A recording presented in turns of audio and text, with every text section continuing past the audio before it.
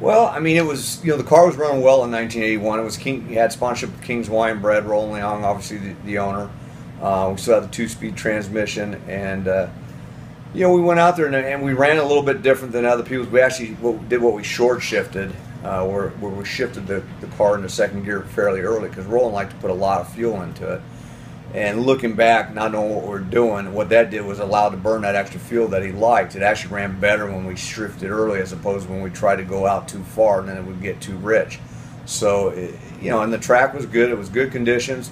Shifted it, just pulled all the way to the finish line. Knew it was a good run. They came back in 5.99, first 5-second pass, and that was a good day.